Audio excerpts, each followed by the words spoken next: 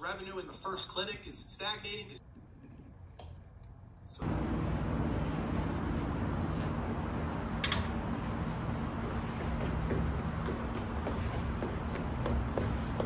So now that your lower back is starting to actually feel better, you're probably wondering, what should you be doing? Where should you go from here? And what is the next step for you? These are all great questions to ask, and this is actually a great problem to have, because if you're feeling out of pain, if you're feeling less pain and less discomfort, that is a great thing. So don't go back to that, right? So what you really want to start doing is start getting to the point where you're adapting to the situations. Enjoy the little moments where you're slowly progressing your fitness. As I said last episode, are you walking more? Are you doing some more upper body exercises? Are you doing other things like calf raises, things to help build your whole body up? But at the same time, you're starting to feel more comfortable around the home and around the gym and doing other activities. This is a great thing. Here's the big but here. But if you go too fast, as I mentioned in the last episode, you're gonna cause yourself a lot more problems. So enjoy the simple things, enjoy being able to do the dishes, enjoy being able to get out of bed with a lot less back pain, enjoy being able to do things around the house without causing a significant increase in pain, and just stay here for a small duration of time. When I say small duration of time, I don't mean that you're going to be, staying here for 2 months. I don't mean that you're not going to be trying new things. I just mean for roughly 1 week, maybe 10 days, that you're gonna stick with this type of protocol and this program for a duration of time, trying not to get worse and trying to also see if you can get better while you improve. This is a big concept here, and this is a big milestone. So if you go from, hey, let's just say a 7 out of 10 pain, and it hurts to walk and do a lot of activities, you can't do much, to, hey, I'm actually doing all my daily activities, I'm engaging in rehab, I'm going back to the gym. That's a huge milestone.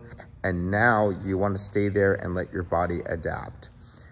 Adaptation is a part of the healing process. If you don't give your body the chance to adapt, the chance to recover, and you start breaking it down faster than it can repair, well, that's called injury, right? So the whole point of this rehab and this discovery process while you go through this rehab is to get better, and you need to give yourself that chance. You can try new activities, you can try new movements, that's fine, but with your rehab, you need to stick it through for another 7 to 10 days, okay? Give yourself 2 weeks, maybe a little bit more, maybe a little bit less, depending on the severity of your injury. But at the same time, guys, this is a super critical part where you can make that leap from here to here to here versus from here to here and then like stay in this small little area. You got to be able to move forward and progress forward. This is a big part of your rehab cycle, is essentially getting to the next level of fitness, okay? Enjoy the benefits where you are, adapt, get better, and do some more progressive exercises. And one big thing here is, if you are gonna go back to the gym and start lifting a little bit, don't go heavy. Do super light weights, even if it's your arms. Don't get pulled out into a bad position. And also, if you are doing stuff in the gym, make sure you're doing stuff like dumbbells or stuff like that. Do them seated. Do exercises seated so you don't put more compression onto your spine right now.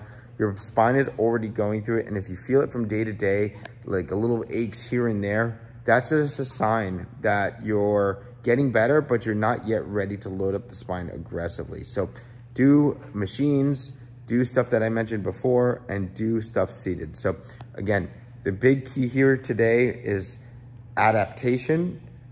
Stay where you are, then move forward and progress gently. That is a big key here, okay? Enjoy, guys. Thank you again for watching this episode. I hope that this low back pain vlog has been really helpful for you, and I really hope that this has shed some light on rehab concepts and things that I look for and look forward to showing you.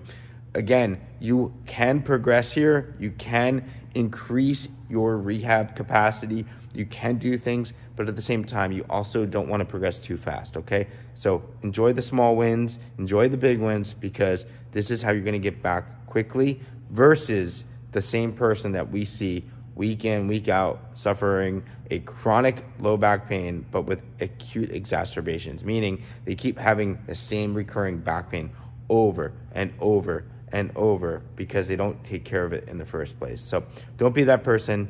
Get help, get treatment, treat yourself nicely. You deserve it. You deserve to get back, and you will get back if you do the right things. See you guys.